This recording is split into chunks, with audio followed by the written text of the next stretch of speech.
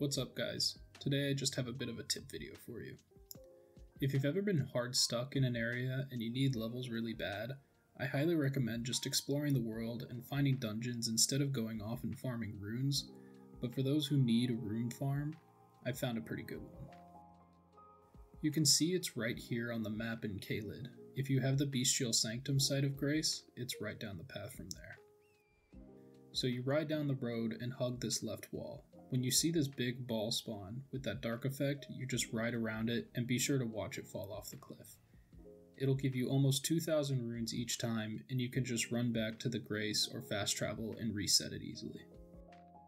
Again, I don't recommend using this farm too heavily and missing out on what the world has to offer, but for those who are stuck and need an easy few levels, this is for you. That's it for today's video, everyone. Hope you all enjoyed. Be sure to like, share with your friends, and subscribe for more Elden Ring content.